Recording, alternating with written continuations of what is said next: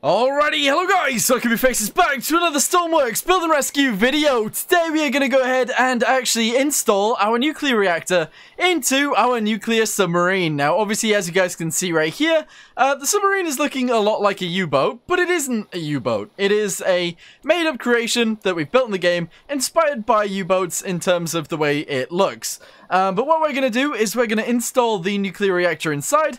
We're also going to go ahead and put a vertical stabilizer on the top of this, purely so that when we actually dive, we are stable underwater and we aren't getting rolled over by the one that's underneath. They're both going to do exactly the same thing. So let's go ahead and get that done, shall we? Today's video is going to be pretty slow.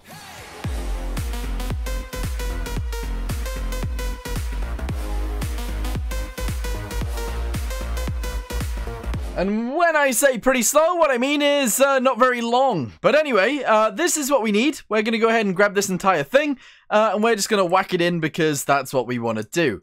Actually, we're not going to need this this stuff on the top, to be honest. We will probably end up getting rid of that, but that's okay. Also, someone did say that in order to actually stop this from exploding, like it did in the past, we could actually get rid of all these tanks again, and apparently one tank is the sweet spot anyway, so we'll probably end up just doing that.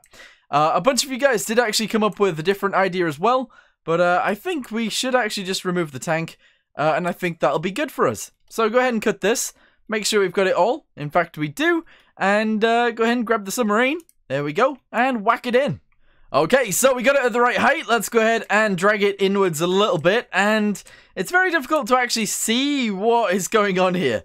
It is extremely difficult to see what's even happening, but if I can, I need to figure it out. There we go. I think we actually need to paste it there. However, with the extra stuff we've got, it doesn't work, so we need to delete these things and then re-grab it again so that it works. So that it works. No, don't cut it there. Paste it again. Merge this again. My bad. And we need to clear content, grab this bit, and then lower it down. So cut it, move it down, all the way into the right place, which is here. Paste it, merge it, and we are good. All right, awesome. That is in. All right, the nuclear reactor has been placed inside. All right, we're going to go ahead and get rid of that. We're going to grab this thing. We're going to cut it. I didn't mean to cut it. Whoops. We're going to paste it in, there we go, on both sides, merge them, and make sure that the rope is connected to here. Okay, awesome, that's all good. So, the nuclear reactor is actually inside, that is awesome. Yeah, that's it. Alright, very good. We're then going to go ahead and see what else we can do. So, what I'm thinking is we actually... Is this an air pocket right now? I think it is. This currently isn't, though, so we're going to get rid of this for right now.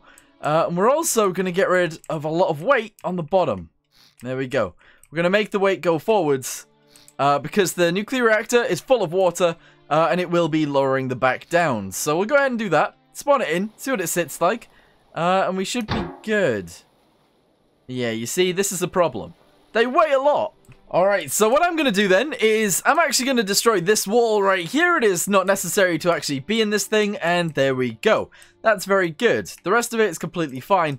I was thinking that maybe we could actually push this forwards on the submarine so that it's a little bit more, I don't know, a little bit better in terms of its buoyancy, but at the same time, I don't think we should. However, what might be a good idea is actually using these pivots.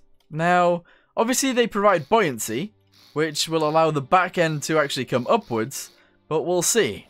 Alright, there we go. Yeah, you see, the back end has came upwards a little bit, which is very nice. We'll add a few more so that it's a little bit higher, and that'll be great.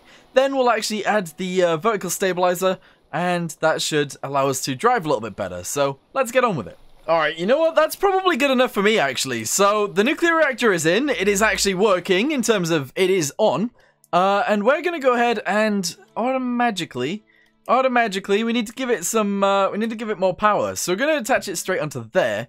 And that actually allows everything to go together properly and to charge the batteries. Now, a few of you guys have mentioned that I should, or that I could, use the nuclear reactor to straight up just power the submarine. But that's not what I want to do. Also, someone did also mention that we can actually run more than one turbine off of a steam boiler. So We could actually extend this way a little bit, and that would be pretty cool. However, we're not going to do that just yet because reasons. But anyway, let's go ahead and delete all of these. We're going to go ahead and drop this down and put it into there. Okay, very good. You know what? There's nothing actually stopping us from doing that, so maybe, I don't know, let's see if this works. We'll grab this, and we'll grab this. Alright, cut it. Move it forwards a good chunk to, let's say, like, just here for now. There we go, paste that in. We'll grab one of these. Alright, and we'll put that right there. Oh, God. Right there. Okay, awesome. And that is actually fine. What does that attach to? So, we can have steam coming from here all the way into this one. But should we do that? I don't know. No, you know what? For right now, we'll just leave it as is. That's okay. Right, so, we're going to go ahead and grab this. We're going to put it on the top as well as the bottom. And that is how we're going to work, because that does make a little bit of sense. There we go, ahead and cut it, copy it. There we go, turn it around, and we'll whack it on right there. Whee! There we go, right about there. I think. Yes, I think that's about right. Okay, paste it there. Very nice. Let's go ahead and connect this up as well. We're going to use it with the right colors, obviously. This is all going to be the right color. Alright, and that genuinely just goes straight into here. So, we'll do that. There we go. We just need to paint all of this. And then that'll be fine. Alright, very good. Boop. Other side as well needs doing, but that's okay. Let's go ahead and paint all of this. And merge it together. So, merge this with this. That is awesome. We then obviously need this paint to go on there. So, we'll do that. And that is it. We'll leave it like that.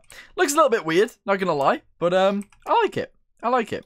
Actually, let's change it, the top bit, just for this. So, we'll go with this on that side. We'll go with this right here, and we'll have it come upwards, and that's how it'll work. Right there. Okay, no, maybe not. Maybe not. There we go. Something like that. Totally good. There we go. Fantastic. Nice. So we've got the vertical stabilizer on the top, the bottom, we got the horizontal stabilizers at the back, we got the dive planes at the front. We're good to go. Let's go ahead and see if this works. We'll start driving it forwards, we'll turn it, and we'll see if it dives. Although we don't really have any ballast tanks in order to make it dive, but we'll see. Alright, here we go. We can actually hear the nuclear reactor working, which is fantastic. And we're going to start moving. Oh god. Automatically rolls over. That's not the best. That's not the best. That is not very good. In fact, actually.